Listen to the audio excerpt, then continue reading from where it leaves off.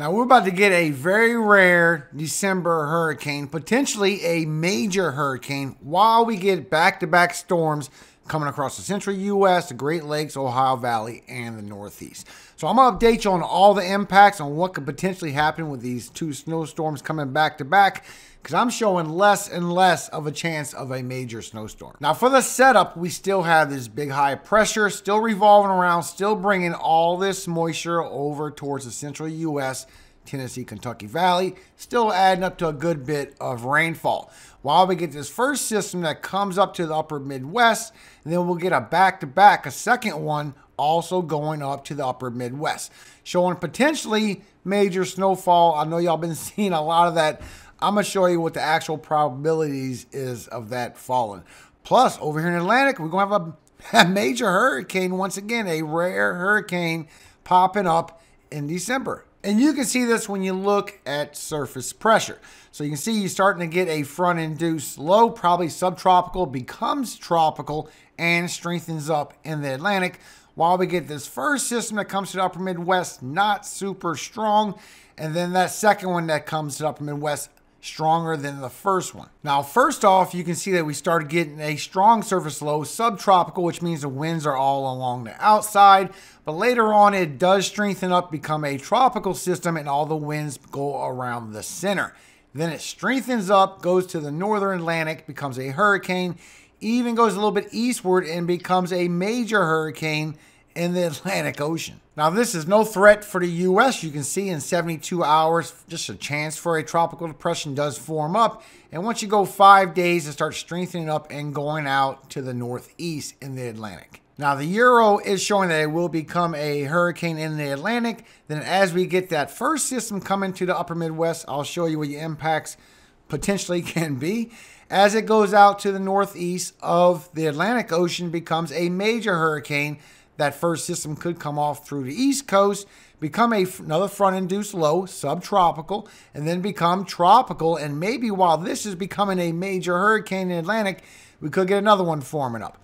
Now that's the Euro. The GFS says it's only going to be that first one that becomes a hurricane and maybe a major hurricane. The Euro is the one that's showing you could have potentially two forming in the Atlantic Ocean. And that second one could form up while we get that second storm. It is going to be back-to-back storms.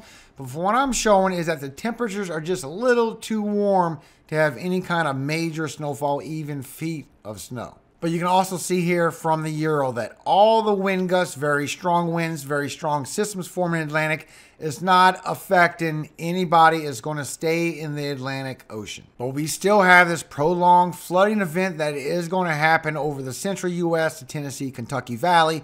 And you can see the heavy rates. This dark red is over 4 inches, and it goes all the way across northern Arkansas, even the northern half of the deep south still. And when we get this second system coming through, because it is going to be back-to-back, it is going to be very warm temperatures rising way up, and it is going to bring more rainfall to the Tennessee, Kentucky Valley. You can see this with the Euro, that it's going to add up to even more rainfall and potentially more for the northeast along the coast. And this will start to bring some flash flooding. So for today, you do have a marginal area, mostly around Tucson. As you go through tomorrow, this is going to change and it's going to start moving towards the central of the U.S. Mostly for the Tennessee, Kentucky Valley. You can see you have it marginal all the way from Nashville to Memphis, all the way around towards Atlanta. You're all in a slight risk for heavy rainfall coming. And as you go through Tuesday, it will be there again. You'll have another marginal area for flash flooding, mostly for Tennessee. So remember, it will go towards Atlanta, Georgia, but then it'll go right back to the northern half where it'll be mostly for Tennessee. Then as you go from Wednesday to Thursday, you're going to have more flash flooding a little bit further to the west, because this is a setup on that first big storm.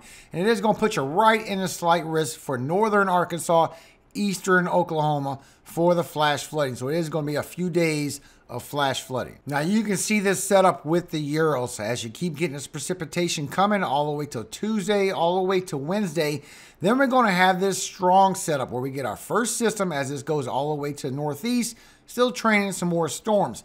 But once you go from Wednesday into Thursday, that's when our storms will produce some severe storms, not super severe where they have a severe outlook, but it will create flash flooding. As this goes to the upper Midwest, the Great Lakes, bring storms on Thursday and potentially some mixed precipitation and some snow as you go through Friday, mostly for southeastern Minnesota, eastern Iowa, also for Wisconsin and Michigan. Then as you go through Saturday, bring some more snowfall towards the northeast as this low pressure goes off into Atlantic and potentially forms into another tropical or subtropical system. Then right after that 1-2 punch, we are getting a second storm that comes in by Sunday and Monday, bringing potential storms to the central U.S. once again, and maybe some snowfall on the wraparound. A lot of it getting a lot of rainfall. Now, I have seen the videos where people talk about you getting major snowfall, feet of snow through all this snowstorms. And what I'm showing is that it isn't going to pan out quite that way. Now, the Euro is showing that as we go through Thursday and Friday, it will start bringing some snowfall towards the central U.S., but as it goes into Friday, that it could bring some major snowfall all across Wisconsin, Michigan, even the intercoastal northeast going towards Pennsylvania as you go through Saturday. And what I'm showing as ensembles is that these temperatures are going to be still too warm because we're bringing up all this warm temperatures from the Gulf, and it is going to be some storms, but it's not going to be frozen enough to get this major snowfall. And then right after that, we have that 1-2 punch of another potential snowstorm happening mainly for Iowa, Minnesota, and Wisconsin as we go up on a high ridge. I'm going to show you the outcome to these snowstorms. Now, just to compare, you can see what the Euro is bringing a lot of snowfall and then major snowfall all across the northern tier of the U.S. And you can see with the GFS, it takes it a lot lighter and more northern where it's going to be warmer temperatures and you won't get that much snowfall. Matter of fact, the update is showing even less. And we still have that second storm that's bringing some more potential major snowfall to the upper Midwest. And then we still have that southern storm after that has potential to bring a long strip of heavy snowfall all the way somewhere by New Mexico, all the way towards the mid-Atlantic. And I'm showing that that could be potentially true a little further to the south, but a lot less snowfall. And you can see this with the update from the control member of the Euros. As you go from December 1st all the way to December 11th, that it's not bringing a lot of snowfall to the upper Midwest or the Great Lakes. All this gray is all 1 to 2 inches. Then as you go forward and you go and look from December 6th through December 16th, you can see that the control member is still seeing major impacts, weakening down, but still bringing some snowfall to the deep south. So just going by the first 10 days, and this is your ensembles, this is all your possibilities of outcomes of this first snowstorm. And you can see here with the control member of the GFS that it is bringing a very light amount of snow. Pretty much what the control member of the Euro is showing that it's not going to be a major snowstorm. You can even see this with the update from the GFS, the 6Z this morning. That is not showing a lot of snowfall. It's showing just like what we see in the control member of the ensembles, that it's not going to be a heavy snowstorm. It's because of the temperatures. And you can actually see this on the Euro that's showing potential major snowfall. So as you go from Wednesday into Thursday, you start getting your system building up, bringing all these warm temperatures to the north. And as that system goes towards the upper Midwest, most of y'all are in 34-degree temperatures.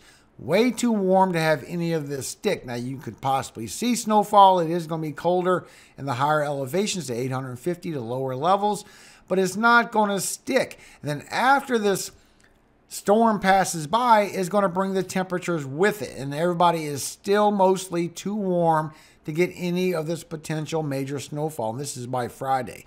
The temperatures are actually going to move in on Saturday when it gets the coldest. That's why you can get a little bit of snow on the wraparound. These temperatures are coming a day late to get any of this potential major snowstorm. And that second storm, as it comes up to the upper Midwest, look how warm these temperatures are. This is not going to be a major snowstorm coming out of the second one either. It's going to be a lot of warm temperatures coming down and creating this to be rain, mixed precipitation, not a lot of major snow. All the temperatures are over in this direction. This is your temperatures. You can see with your wind chills that it gets a lot colder with your wind chills. So it is going to be cold, but it's not going to be cold enough to stick with all this snowfall. You could see it come down, but as far as it staying, that's another story. But GFS is still seeing that we could have a strong system forming up by the middle of December and go towards the northeast, maybe bringing some major snowfall with that system. But once again, guys, this is past 5 days. Take this with a grain of salt. You know how these updates go. Usually it disappears. At the same time, on the southern end of that storm, GFS is saying there's a potential for it to strengthen as it goes towards the east coast. Maybe some 50, 60, even get 70 along the coast. Wind gusts coming with that system. So we'll keep you updated. Once again, it's still too far to be sure. Anything past 2 or 3 days will change. But thank you so much for visiting my channel today. I hope you have a very blessed day today. I know that it's been pushed pretty hard about this superstorm that's coming. It's because once you check out the first one, they're going to keep pushing it over and over if they get good views. That's pretty much how they do on YouTube. If it did good, they're going to repeat the title, they're going to repeat the scenario, and just keep talking about it. But you see for yourself with the impacts and the outcomes that more than likely these major snowstorms will not happen. But once again, we are going through December, and I want to remind y'all of one thing like I do every single year. Jeremiah 10, 1 through 5. Be true to yourself, guys. Hear ye the words of the Lord, speaketh unto you, O house of Israel. Thus saith the Lord, learn not the way of the heathen, and be not dismayed at the signs of heaven, for the heathen are dismayed at them. For the customs of the people are vain. For one cutteth a tree out of the forest, the work of the hands of the workmen with the axe. They deck it with silver and with gold. They fasten it with nails and with hammers, that it move not. They are upright as the palm tree, but speak not. They must needs be born, because they cannot go. Be not afraid of them, for they cannot do evil, neither also is it in them to do good. Amen. We are to hold ourselves true to what is the truth and practice as best we can day by day to better ourselves. So a lot of you do believe, a lot of you do say you believe, but yet you still put up that tree. I don't understand why you do that. I know it's hard for us to let things go. We're raised into certain traditions and ways, and those ways and traditions are wrong. So change them for the next generation. Start with your own home. Do not cut the tree down and deck it with silver and gold and put it in your house and say you are a lover and a follower of the Lord, because that is a lie. Don't do it. You can know them by their fruits. You know the ones that put it up, their fruits are not of the Lord. I know a lot of you don't want to hear this, but you can't have your cake and eat it too. You can't say you follow the Lord and follow the heathen's ways. It don't work like that. Start with little footsteps, little baby steps. Don't cut down the tree. All glory does go to Yahweh, our Father in heaven, our God.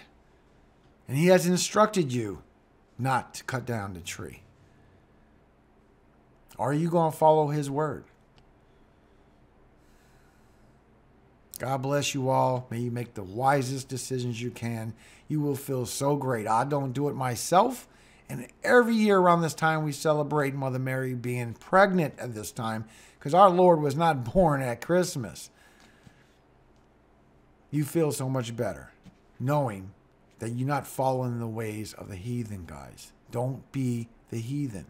Why do you think there's so much of the screaming and the gnashing of teeth going in hell? It's not from the non-believers. It's from the people that think that they're doing right and they believe because they know it's true, but they've been doing wrong. And that's why they're pushed away, and that's why there's gnashing of the teeth, because they thought they were fine. Check yourself, guys. I check mine. Keep it up daily. Stay true to yourself. God bless you all. May you have a very blessed day. Amen. Hallelujah. Have a great day, everybody. Get rid of that tree.